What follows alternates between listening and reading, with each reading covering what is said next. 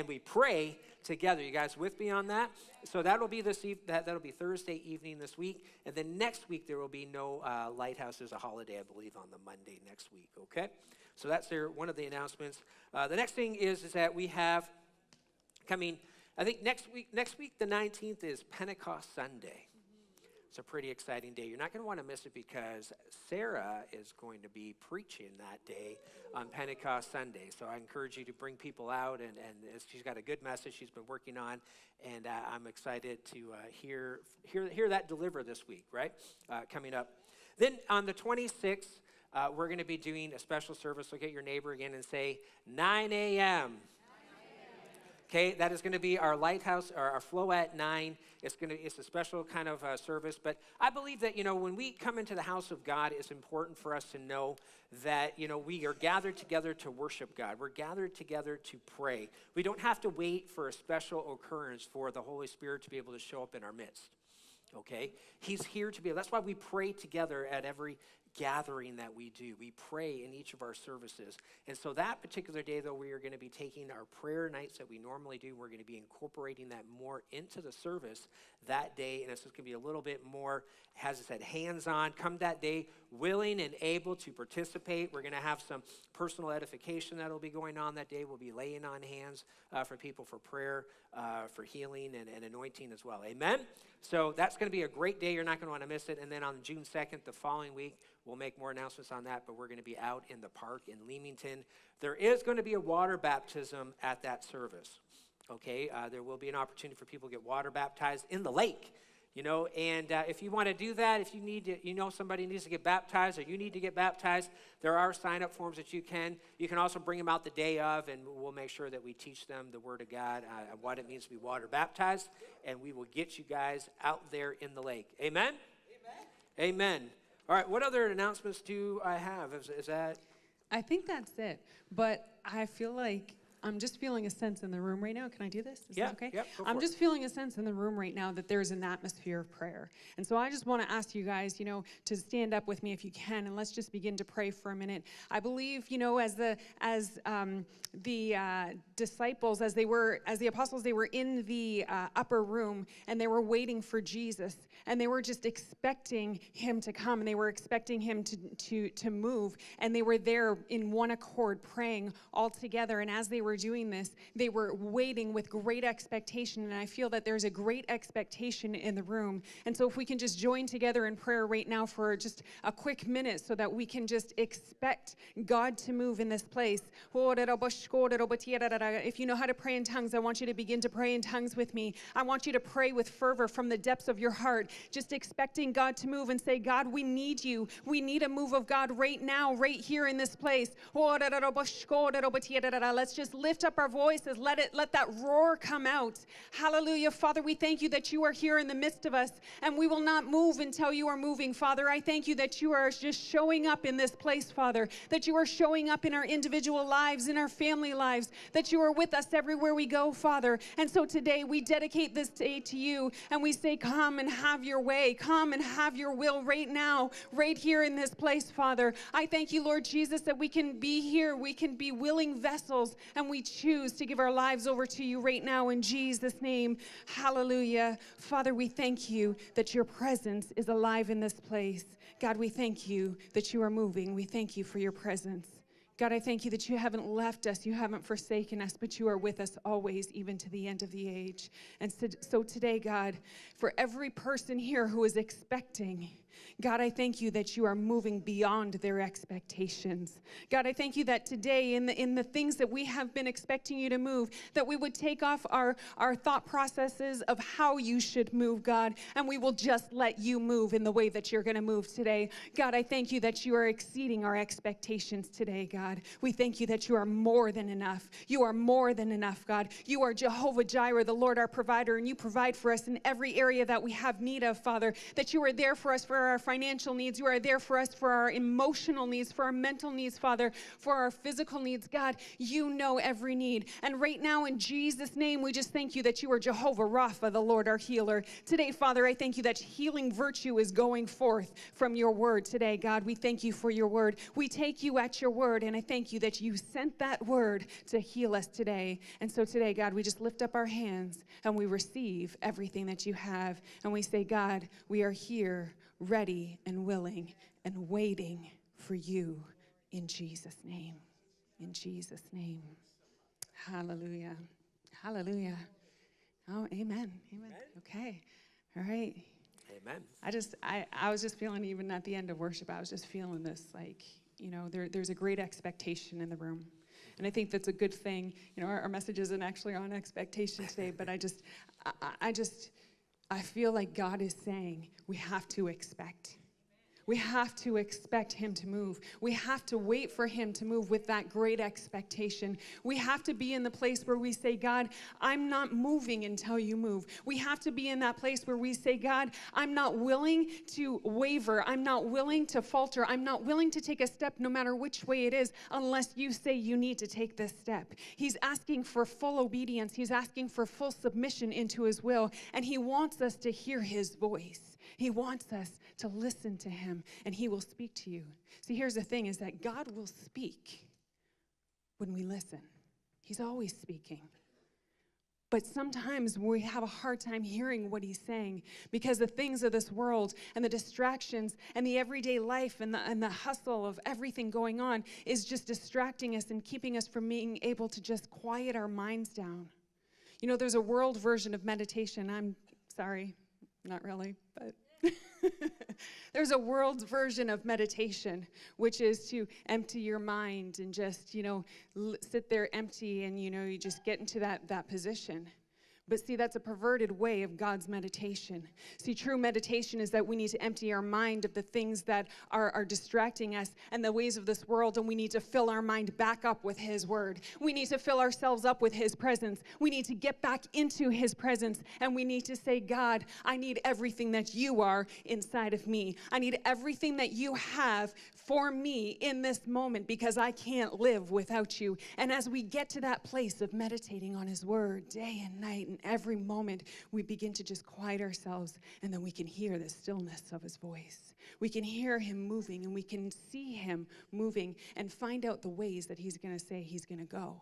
See, sometimes we expect him to move in a certain way, and he's not ready to move in that way. He doesn't want to move in that way. He wants to move in a greater way, in a different way, but we're stuck in, I got to go this way. I got to go this way. And so he says, just submit to me. Listen to me. I'll guide you. I'll lead you. Amen? Ready? Amen. You can tell she's been away for a couple weeks now. She's just like already on fire to be able to start preaching today. I'm excited. I'm excited. It's a good day. She's excited. That's good. So, you guys ready for the message today? Mm-hmm. All right. I'm ready. So we're going to skip. We're not going to do those introductory slides today. I'm going to go straight into the message. How many know it's been a really kind of crazy, last couple years, right? And, I think, in every year that when there's certain events that take place, that people remember, in regards to those particular years, if you look at, what was happening in 2024, there will be, or 2023, there'd be like there's a war going on in Israel. This would be something that would be a highlight for the year. And, back in 2020, and the years afterwards, it was, COVID was there. The world shut down, because of COVID. And so every year there's certain things that take place. And so there was a year that was on the map here called 1977. Anyone remember 1977? I don't, actually. Pastor Sheri wasn't even born yet in 1977, and I was a whopping, I think, 2. Yeah, so I wasn't very young. I was pretty young in 1977. But in that year, there was a bunch of different highlights that took place. And I just want to quickly go through a few of those highlights with you of my top 10 things that took place in 1977. I'll start. You go ahead. You had to start today. All right, number 1, Jimmy Carter was sworn in as the 39th U.S. president in 1977. Yes. The Concorde supersonic took its first flight. I remember that was a big deal for me. I remember, I had this little Concorde, a mug that had the Concorde on it, and it was that super, these big flights over the Atlantic, right? So, yep. Elvis Presley died, or At least disappeared. Yeah. They had the New York blackout happened. There was that big New York blackout. Well, how about Arnold Schwarzenegger, Pumping Iron was released. Yes, for those of you who are not familiar with that, that was like his big debut into the whole acting world. That was Pumping Iron. The Alaskan oil pipeline also opened in 1977. How about this? The Atari 2600, the Commodore, and the Apple II computers were all released. Yes. As a matter of fact, I think we still have a Commodore at home. I do. I have a Commodore 64 still sitting up in the closet. I figured one day it might be worth some money, so I've hung on to it all these years. Another great soccer player, Pele, actually played his last game in 1977. Saturday Night Fever aired. Disco with John Travolta. John right? Travolta. And then, but none of these, as big as they were as big as the last one that took place that year. And that there was, in 1977, Star Wars: A New Hope opened up in the theaters. I see we have a Star Wars fan in the room, right? And you're gonna like this message then today. See, and that there, when it came about on the scene, it really brought out, like, I mean, this is one of the top, grossing, movies. I think they've reached like $10 billion and so forth over the years. And for those of you who have not actually seen it, I know there's some people who have never seen Star Wars in their lives. I'm surprised it happens, but nonetheless, it's a whole movie that's based about hope and good versus evil. The movie also introduces something called the Force. Anyone ever hear of the Force? And it's like about all this different, things that are all around us, and it's how the Jedi, Luke Skywalker, they are able to, use, and well, this is where their power and their strength kind of comes from is the Force, right? Now, we were just away last week, but I mean, even May 4th was last weekend, am I correct? And that is what is known as Star Wars Day. And what does everyone walk around on Star Wars saying? May the 4th be with you. And so it's a big deal. So you're probably sitting here, what in the world does Star Wars or the Force have to do with Mother's Day? I'll tell you. Pastor Sheri's going to tell us. Wait. Do or do not, there is no try. Oh, she's quoting Yoda now. I'm just kidding. Go on. All right, so we'll get to Yoda. But today's message is going to be called The Force, a Push and Pull Story.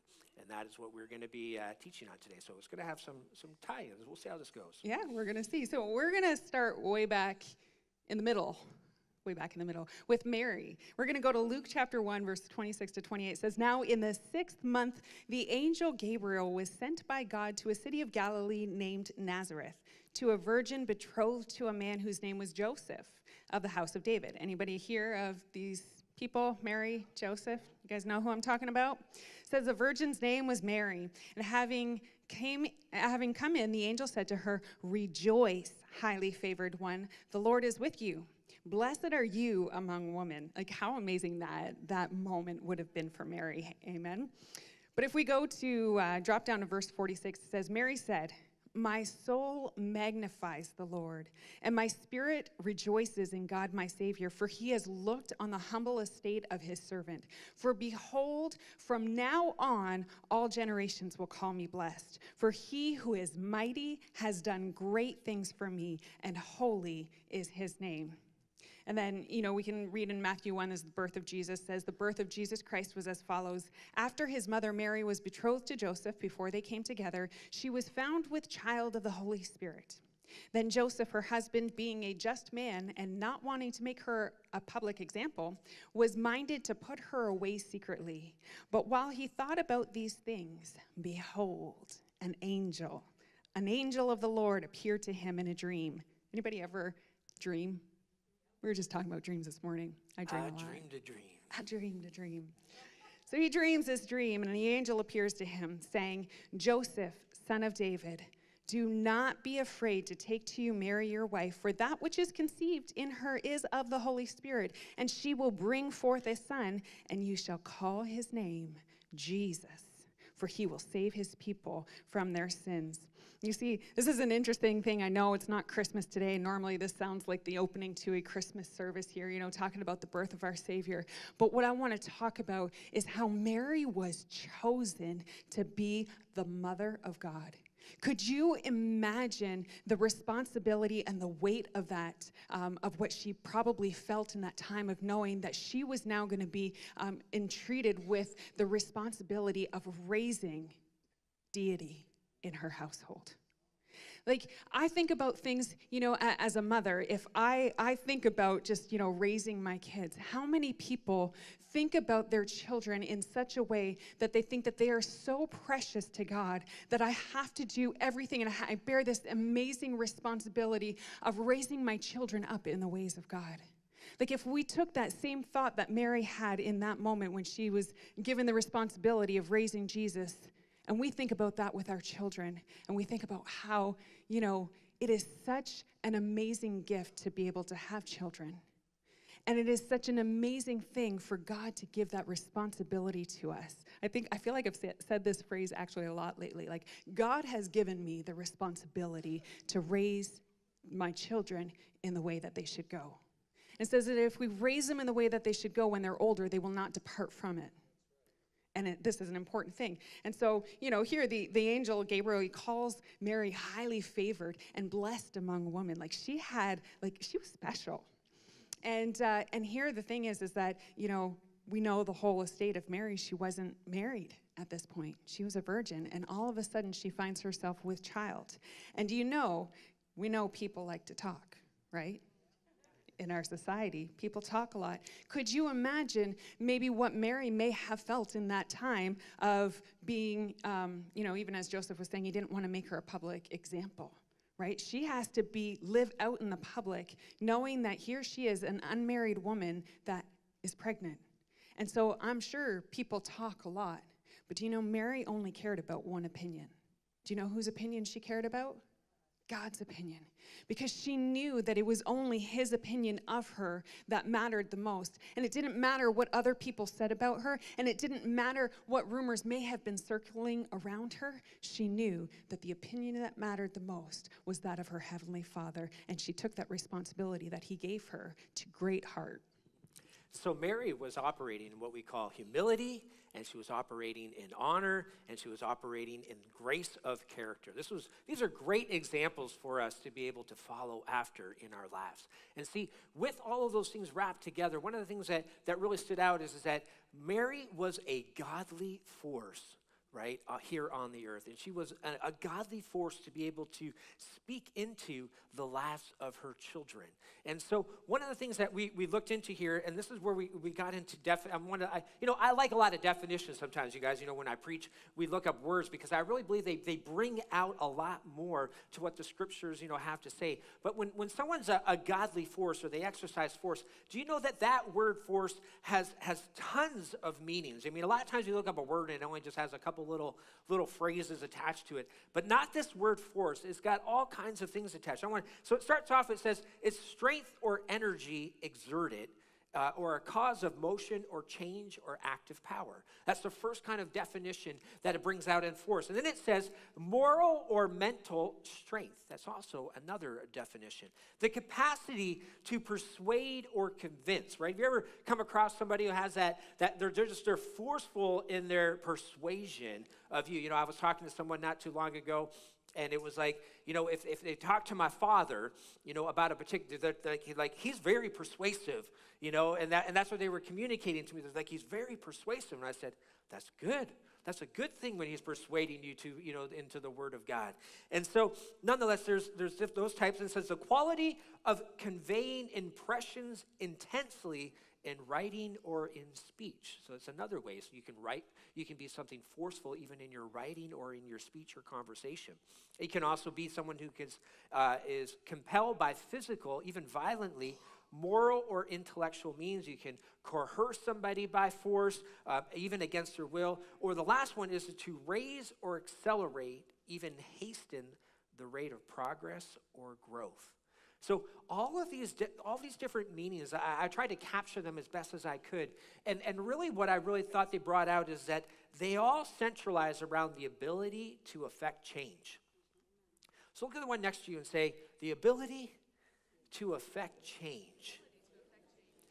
Right? So sometimes it said the force can be done in a negative connotation, right? But we're not going to emphasize even on the negative sides of that. We're going to look at the godly force. So when we use even that terminology today, force, we're looking at the godly force that is in alignment, right, with God's will here in the earth. And so when there's and that's kind of where we're gonna emphasize this. Now, there's beyond this. Now, these are all just the definitions of force in the dictionary. But do you know that there's a scientific meaning of the word force as well? And so when you look up that, it's an interaction that changes the motion of an object if unopposed. Which means that it is a push or a pull experienced by any type of an object. I mean, even those, who are familiar with the Star Wars side of things, there's a push that they use or the pull, to pull something in. And this here is really what it's talking about, is that if they push or pull on an object, is that of using force. So, for instance, if I hug Pastor Sheri and I pull her into me today, right, that there is an exertion of my force, right? And if I could also, she could push me away, right? Really, which is also an exertion of force, right? Now, the whole key to this also says is that it has to be unopposed. Okay? So if force is exerted and there's an opposition to that force, right, it doesn't have the ability to really comply with the definition of what it's looking to do. Yeah, like I think about, I don't know if any of you guys ever experienced this, but when I try to give my daughter a hug sometimes, and she doesn't want to hug at that moment, and so I'm trying to grab her, and she's got her arms pushing me away. Or collapses to the ground And she collapses to the ground. What ends up happening is we both end up falling over, and one of us either is laughing and the other one crying, or... No, but while there's opposition, there is an easy way to lose your footing. And so if there is a godly force that we are meant to follow, and we have opposition to that, we can find ourselves faltering in our step. It's just a little added nugget there. Mm-hmm. Let's go back to Jesus. So I want to fast forward a few years. In Luke chapter 2, verses 41 to 43, it says, every year Jesus' parents went to Jerusalem for the festival of the Passover. When he was 12 years old, they went up to the festival according to the custom. And after the festival was over, while his parents were returning home, the boy Jesus stayed behind in Jerusalem, but they were unaware of it. You guys know this story when Mary loses Jesus. Could you imagine losing the Son of God? I don't know. I think about things, anyways. I think about just, I remember one time my neighbor had said that when she first had a baby, she was recovering. It was the first couple days at home, and she forgot she had a baby, and she was like, oh, I want to go for a walk. And so she went out and she went for a walk, and then she was halfway around the block, and she was like, I forgot my baby. And then she went back to her house, and she said, like, it was just, it was a thought. But anyways, here in this situation, they lose Jesus. And the thing to remember here is that Jesus is 12 years old. Okay, he's not like a little baby anymore, but he's also not a full-grown adult yet. He is 12 years old. And, sometimes 12-year-olds like to go off and do their own thing, right? And so here Jesus is, off in the temple, and he didn't come with them, and they didn't know that they were there. And so here they have to return to go back and find him. So the passage picks up here in Luke 2:44, and it says, thinking he was in their company, they traveled on for a day, and then they began looking for him among their relatives and friends. When they did not find him, they went back to Jerusalem to look for him, and after 3 days, they found him in the temple court, sitting among the teachers, listening to them and asking questions. Jesus wasn't just missing for 3 minutes. He was missing for 3 hours. He was missing for 3 days. As Pastor Sheri brought out, how many of you have ever lost sight of your child just for that moment in time? You're in a crowded place, and all of a sudden you look behind you where your child's supposed to be, and they're gone. And what happens? Your heart just kind of jumps up on the inside, and all of a sudden, there's that freak out moment. You're racing, you're running around, maybe it's just around the aisle or whatever it may be, and they're all just sitting there like, hey, I'm right here, Mom, And so I remember, here you got to remember, this is the Passover that's happening. So all of the countryside, all of the area, all the nation around nation of Israel is all commencing and coming together into the city of Jerusalem. And then after the Passover takes place, they're all exiting out. So this is like a large crowd of people. You guys ever been in an area where there's just like a large mass of people? This is what was happening. And so, sometimes we think about, okay, why, why did they not realize that he wasn't there? There was a lot of people. I remember when I was little, we went to this place called Disney. Anyone ever been in Disney before? At the end of the night, if you're on the special occasions, they have something called the electrical parade. Okay? And so when you go to see the electrical parade, what happens is that everybody in the entire park comes and converges together into what they call Main Street, and they have the Main Street electrical parade. And when you're there, what happens is that the parade comes, I got all this, like fancy lights and machines and parade and all this, and everyone's there cheering and having a great time, okay? But then the moment that the parade ends, it's like mad chaos. Because you got whatever there is, 20,000, 30,000 people, 40, whatever it is, all just, making a mad exodus towards the gate, right, to get out of the park. You guys know what I'm talking about? Yep. So when I was there as a child, right, one of my siblings decided right as the electrical parade ended that they were going to take off for a mad dash for the bathroom. Unassisted. And so, boom, they're gone, and all of a sudden everyone's just right everywhere. And so I remember, my relatives at that moment in time, like, oh my, like they just, could you imagine what had happened? There's this massive crowd, and all of a sudden the little 5-year-old or 4-year-old at the time was just gone. And so, an hour later, they were found in the lost and found, but I just remember, so you can imagine, that was literally what it was like they had the lost and found, and that was where they ended up finding them. But here, could you just imagine what was going on with Mary? It's like, could you imagine the dialogue with God that day? It's like, hey, God, I need a little help here. Your son's missing, and it's not just a few hours, but it's 3 days. 3 days she's going through this, right? I don't know about you, but, Mom in my household wouldn't be doing very well after, a couple minutes, let alone a couple hours, let alone 3 days. 3 days. I would be a wreck. I feel like I would probably not even sleep. I don't know. and I know we're laughing about this, but it's not actually funny, because if you're actually in that scenario, there's a great panic that comes upon you. And when we just got back from the cruise, and when we were checking into the cruise, there's thousands of people that are all, trying to check in for this cruise. And there was a little girl, she was probably about 2 or 3, maybe 3, something like that. And she thought it would be fun to kind of zigzag up and down the aisles. And so her parents were checking in, and they were kind of letting her do that. But then she wouldn't come, and she kept trying to sneak into other ways. And then you could see the panic on their face that was starting to kind of just increase as they couldn't catch her. And other passengers were trying to help rally her to go and to catch her. But could you imagine 3 days of you don't know where your child is, and let alone the Son of God. You don't know where the Son of God is. So I want to pick back up in Luke chapter 2, verse 47. It says, so we know Jesus was in the temple, right? So when he wasn't really lost, and he wasn't doing his own will, he was in the temple, and he was teaching. So it says in verse 47, everyone who heard him was amazed at his understanding and his answers. When his parents saw him, they were astonished. And I'm sure his mother said to him, "Oh, my son, why have you treated us like this?" Probably not. I feel like she probably was like, "Son, why have you treated us like this?" But she says, "Son, why have you treated us like this? Your father and I have been anxiously searching for you." "Why were you searching for me?" he says. He asks us the question, she's saying this, and after 3 days, he knows he's been gone for 3 days. He's been without his parents for 3 days. And he asks, "Why are you looking for me?" And then he goes on to say, "Did you not know I had been in my Father's house?"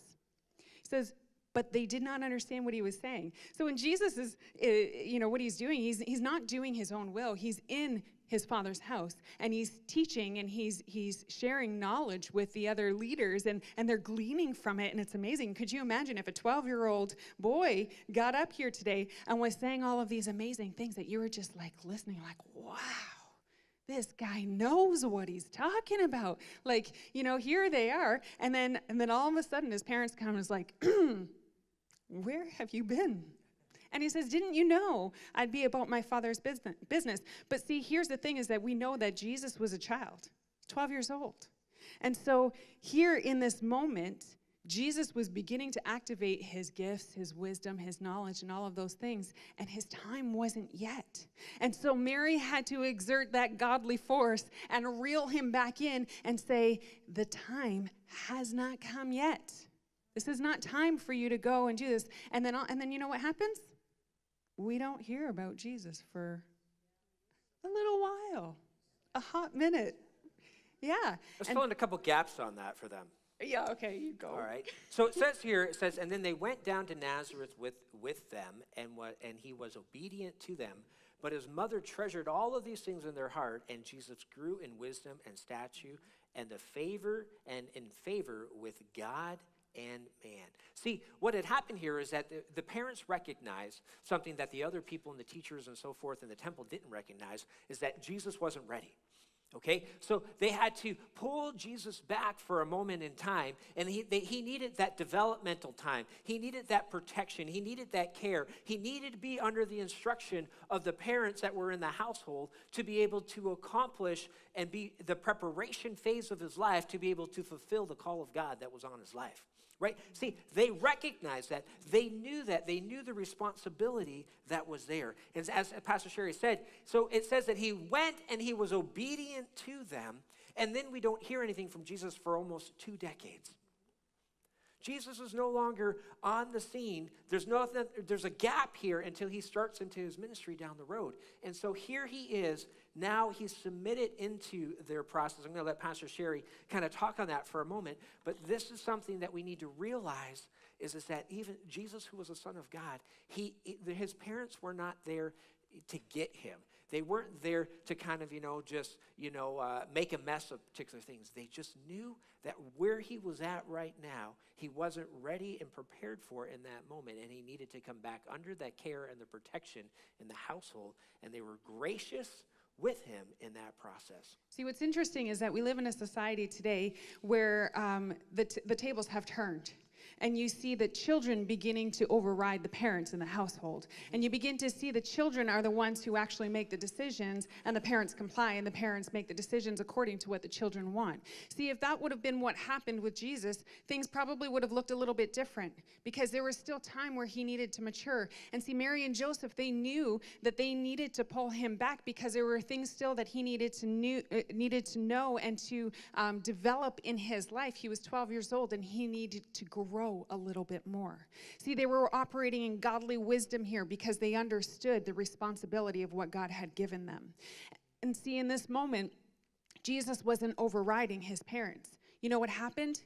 He submitted underneath their will. See, they had delegated authority that God had given them. God had given them the responsibility. And Jesus submitted to that authority that they had given them. He's the Son of God. He could have said, beyond, you know that I would be here about my Father's business. Leave me alone and let me do what I got to do. Like, he could have said that.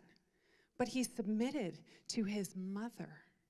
And so we need to understand that in a household that the parents need to be able to take that responsibility with great, a great weight to say, God, I will take that responsibility that you've given me, and I will raise these children. See, the children aren't always going to want to do exactly what you say. They're not always going to like it. I'm sure, how many have experience with this? If you have children, I'm sure you have experience with this, right? I had experiences this morning. No, and the thing is that they don't always know what's best. But as parents, as we are submitting to God's will, and we are allowing his godly force to work through us, then we can raise our children in the way that they should go. And we can utilize that godly force to be able to direct them on the right path. so that when they're older, that they won't depart from the faith, so that when they're older, they won't walk away and say and question everything about their faith. So when they're older, they will still be able to get a job and submit to the authority of their boss, so that when they're older, they'll be able to be into a church and integrate into that with your deep roots and be able to say, I trust the authority that God has put here. And see, that is our responsibility as parents, to be able to raise our children in this way. So when we've been talking this year, part of our theme this year has been what? Trust in the Lord. Mm-hmm. And so this is the same process that Jesus had to trust in his earthly parents, which was Mary and Joseph at that time. We also need to obviously trust in our Heavenly Father, right? We need to be submitted into what he is saying and realize that he has our best interests that are in mind. So when he pulls us back, sometimes God pulls you back. Sometimes, you know what God does? He prunes you. How many like it when you get pulled back and when you get pruned? Nobody, right? But when we submit into those processes, we trust what God is doing in our lives. And so I really believe that when Jesus was in this period of preparation, he was there, he was in submission, he was there, and he was accomplishing, getting ready for the will, plan, and purposes of God to be fulfilled in his life. And it says, and then later on, we don't hear anything, I told you, for almost 2 decades. And then all of a sudden, what happens? He gets baptized and, see him, he recruits some disciples. And then the next thing we know, he's at a wedding in Cana. He's at the wedding in Cana. And we're going to read up in the wedding in Cana right now. In John 2, verse number 1, it says, and on the 3rd day, there was a wedding in Cana of Galilee, and the mother of Jesus was there. Now, both Jesus and his disciples were invited to the wedding, and when they ran out of wine, the mother of Jesus said to him, they have no wine. Now, I love this story because this is the one thing that's great about this passage of Scripture. Everybody knows it. It doesn't matter whether you go to church or you don't go to church. Everybody knows how to quote the Scripture here that says, Jesus made the water into wine, right? It's just one of those Scripture passages that always seems to stand out for the unbeliever as well. And so in this particular time, one of the things that we realized is that in part of the Jewish culture, there was obviously wine that was there, and it was something that was important. I actually read into a little bit of the details of this, and it's like to run out of wine at a wedding was not only what they considered disrespectful, it was embarrassing. It could even lead to certain things like being ostracized by your community or even sued by those who were around you. That's how extreme the culture was at that particular time. So along comes Mary, and she sees what's going on, and she says, "Hey, they're out of wine." And how many have ever have a mother, you're that mother, or you've had a mother, where they see something going on and they got to get involved. It's like, hey, that person there, they lost their job, and now you're helping them out to do this here, or this person's hungry, they need food, or there's all kinds of different ways. They can't stand by idly, right? Because there's something that needs to be done, and they're going to take an action to be able to make that happen. You guys know what I'm talking about? This is what Mary was doing this particular day, and really what I want to bring out, which is really interesting here, is it says that even though she understood and she wanted to do something, right? Her focus was not to just take an action of her own self, but what she did is she went and she turned to someone, the Son of God, and she went to him and she talked to him about the situation. Mm-hmm. How many times do we do that, right? Where we go around, right? And we try to do things on our own. We try to take our own actions, and we don't go to the source, which is God. Mm-hmm. I think there's a key in that, right? Mary knew that there was a need. She saw the need. She knew there was a need, and she knew where she had to go to be able to get that filled. But when she went to him and she says, we got to do this, Jesus says, you know what his response? John 2, verse 4, Jesus says to her, "Woman, what does your concern have to do with me? My hour has not yet come." And it kind of seems like a little bit like, maybe Mary's being pushy with like, Jesus, come on, like, I know you got this. I know you can do this. Just like the pushy mom. Show them what you can do. Come on. Like you did this at home the other day. No, like, I'm sure she was just like, Jesus, like, I know who you are, you know who you are, and you know the ramifications of what's going to happen. If there's no wine here, then we need to be able to do something. So she's like, come on, do something. Right? How many times do we feel like that with God, where we see the need and we know that the ramifications of what's going to happen if that need doesn't get met, and we look at God and we say, God, come on, I know what you can do. Do it, please, now, please.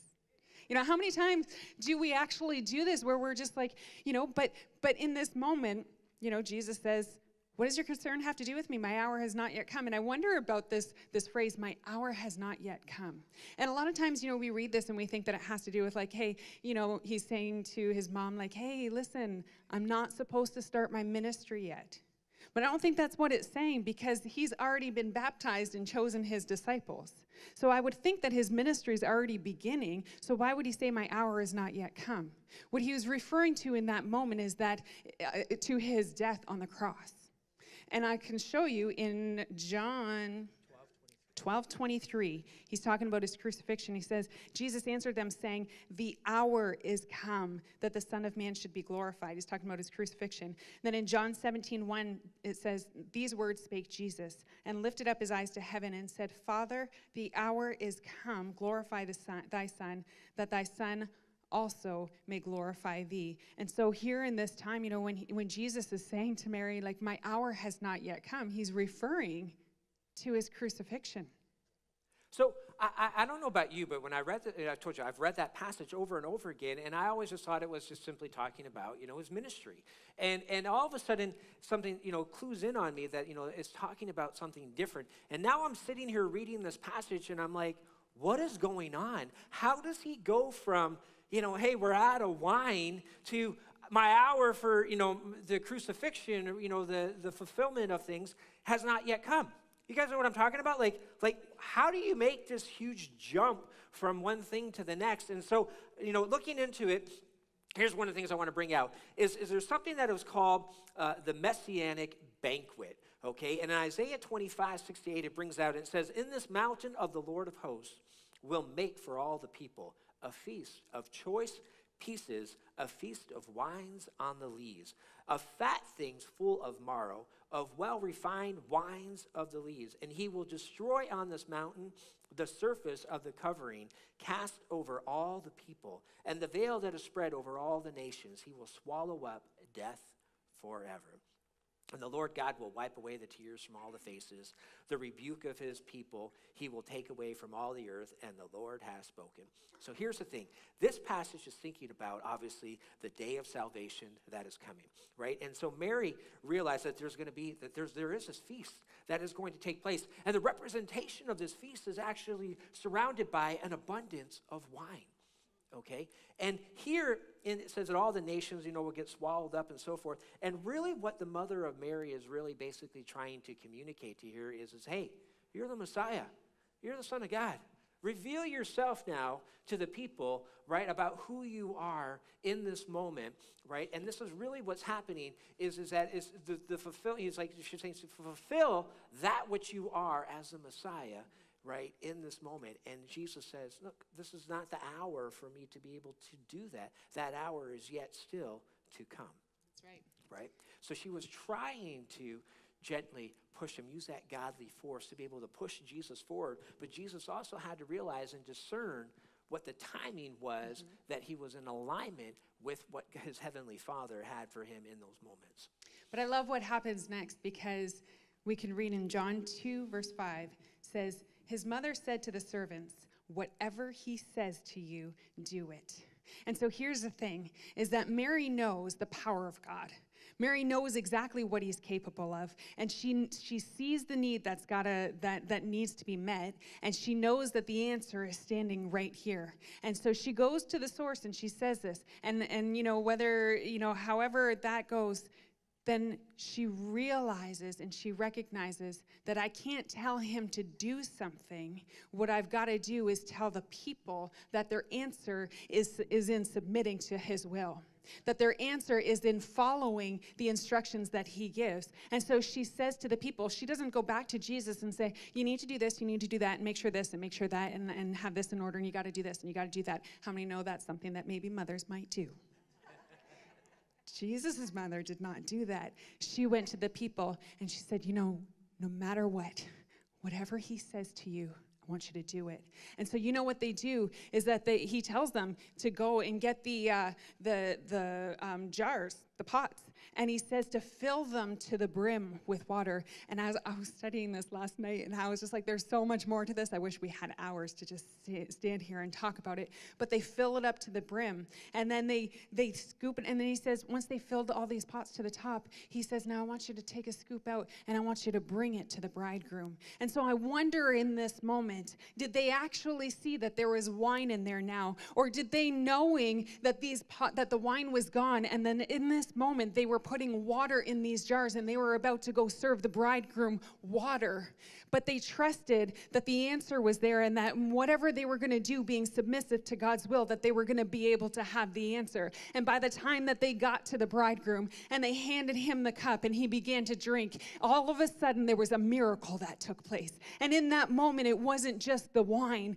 that was there for the time. In this moment, it was the best wine for last. And the Bible says, in the last days that his Spirit will be poured out on all flesh. And in this time that we're living in, the Holy Spirit represents wine. Wine represents the Holy Spirit. And in this time, we are sitting here in this room expecting God to move and expecting his Spirit to be poured out. And are we taking the water that we are given and we are saying, you know what, when we dip our cup in there, that we're going to come back and we're going to have the new wine. No matter what it looks like, no matter what we're doing, we're going to be submissive to his will and say, I am going to go and I'm going to receive the new wine, because there is power in that wine. There is power in the Holy Spirit moving. There is power in God moving in this place. And so he saves the best for last. Right.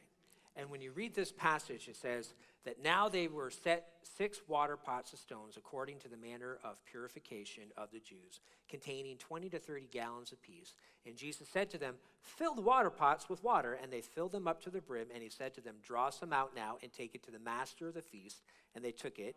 And when the master of the feast had tasted the water that was made into wine, and they did not know where it came from, but the servants who had drawn out the water knew. And the master of the feast called the bridegroom, and he said to them, every man at the beginning sets out the good wine, and when the guests have now drunk, then the inferior, and you have kept the good wine until now. So Pastor Sheri just kind of summarized what took place. Here's the thing I want to bring out, though, is that Jesus didn't just give a little bit. He didn't just make enough wine to be sufficed. He made 180 gallons worth of wine. That's abundance of wine. And when God does things in our lives, he gives us out of the abundance, the overflow. And just like that banquet that was taking place at the end of time here, it says that it'll be an abundance of wine at this particular moment. And so here's some interesting things that I want you to realize about this passage. The master of the feast is a person who's responsible for taking care of everything. And it says that when he tasted it, he called upon the bridegroom, because the bridegroom was the host, and he was the one who was responsible for providing the wine. He didn't know that Jesus was the one who became the host and became the bridegroom at that moment and actually made the provision of the wine. And then when he did such, he stepped into a foreshadowing, which Jesus is what? The bridegroom.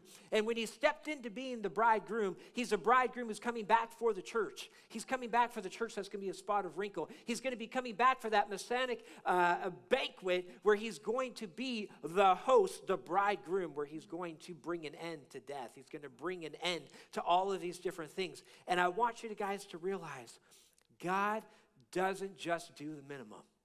Look at the one next to you. Say, God doesn't just do the minimum. He gives you an abundance in your life. Amen. Right. You know, there is something in this season about doing, you know, I said a quote from, what was it, Yoda or whatever, do or do not, there is no try. And we were kind of laughing about that. But there is a time that we are called to action in this moment. Mm-hmm. And so we can't just sit back and expect that we're going to be able to enjoy the new wine and we're going to be able to just experience all the things by just sitting here and doing nothing. See, God has called us to action. He has called us to do something, put our hand forth to the plow. He has called us to not just sit here and expect to be lavished upon, but he says, I need you to go and be the hands and the feet of Jesus. And so as we go out and as we are submitted to his will and as we are looking to him saying, God, we need you in everything that we are doing. We need everything that you say, I want to follow. And not just I want to follow. It's not just I'm going to try to follow him. It's going to be I am following you. I'm making that decision, that stake in the ground, that line that we are drawing, where we're not going to be conformed to the ways of this world. We're not going to look like the rest. We're not going to look like those that are around us unless they are submitted to God's will, and then we will all look like Jesus together. I want to jump in. There's one part here I want to read. Why don't you all stand up right now, because we're about to close.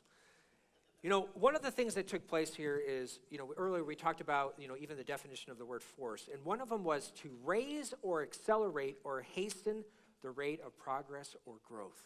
And here in this moment, we have Mary, the mother of Jesus, which is basically using that godly force to be able to hasten Jesus into the next steps that he was supposed to be progressing in his life. And one of the things that he brings out here is that, so she persuaded him to take an action. She persuaded him into a motion. And it says that once that first public miracle took place where he changed the water into wine, it wraps up and it says, in John 2:11, it says, this beginning of signs Jesus did in Cana of Galilee and manifested his glory, and his disciples believed in him. Here's one of the things that I thought was really interesting about it. It says that when these things happened, it was a sign that took place.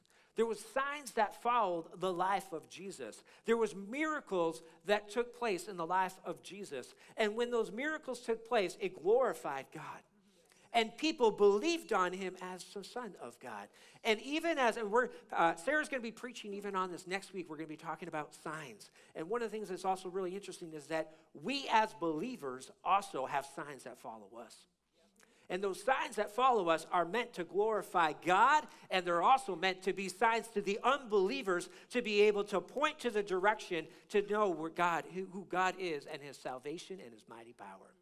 And so here Mary is, as we're wrapping up, she used a godly force, right, to be able to get people, and here's the thing, and it's the same principle. Do we submit into God to be able to get off of the bench? There's a participation that God requires in his kingdom, and that requirement is not to just sit there and stand by idly in this household. Mary was not sitting there idly within the wedding at Cana, but she was there pushing Jesus forward because something needed to be done, and somebody had to do something about it, and it wasn't just going to be left to somebody else to be able to get it done.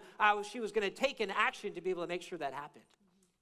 And she went to God, and she worked with that persuasion, that godly force to be able to put Jesus into action. And how much do we do that in our own lives? Mm-hmm. As you were just saying that, I'm seeing the faith that Mary had in that moment.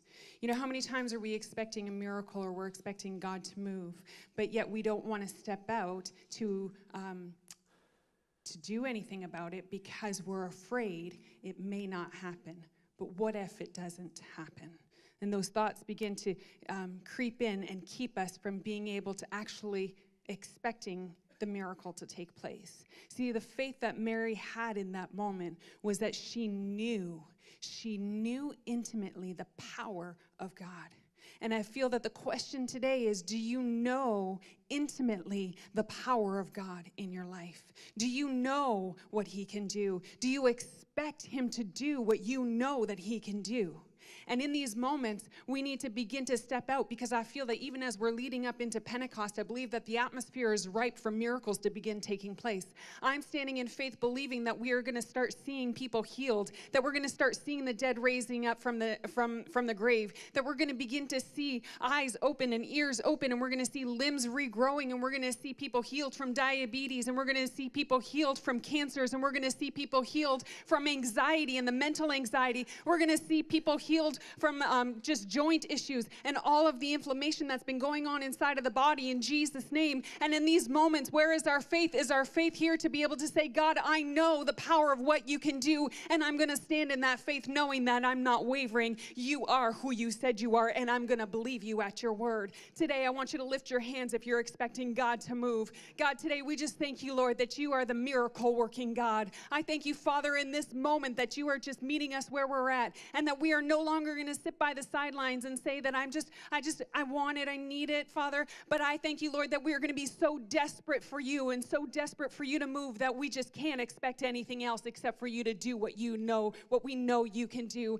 God, we thank you for the power of God, that it is flowing through us, God, and I thank you that we can take that out everywhere that we go. And I thank you, Lord Jesus, that today, as we walk out these doors, that your power will accompany us. Father, I thank you that even as we are walking down the street, that people will begin to be healed in our shadow. In Jesus' name, Father, we take you at your word. We believe you for who you are. We believe in the power of God today. And I thank you, Lord Jesus, that you have not left us in this time. I thank you greater things will be done in this time, Father, that we'll continue on and we'll begin to not just see miracles happen, but we'll begin to expect miracles to happen, that we will lay our hands on the sick and they will recover, that we will speak to the diseases and they will be gone, that we will raise those from the dead in Jesus' name. I thank you, Father, that we can prophesy to those dry bones and tell them to live right now in Jesus' name. Today, God, we just speak to those bones, and I thank you, Father, that we are alive today. Wake up, sleeper. Wake up, sleeper. We will not sleep today.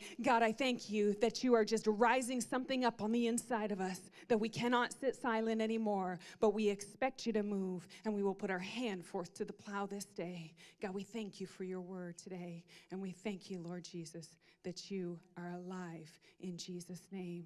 God, I just pray right now for a special blessing even over all the mothers right now, Father, all those who have desired to be mothers, who were never actually able to conceive, Father, or have a baby. But I thank you, Lord, that you are just blessing every one of those women in this room today, Father, and at the sound of my voice. God, I thank you. You hear the heart's cry of every person who's here in this room. And I thank you, Lord, that we can believe you at your word. Thank you for your blessing upon everyone today as we go forth. In Jesus' name, amen. Amen. Have a wonderful Mother's Day. Enjoy today, and we will see you guys on Thursday. We'll see you Thursday. At Flow Night.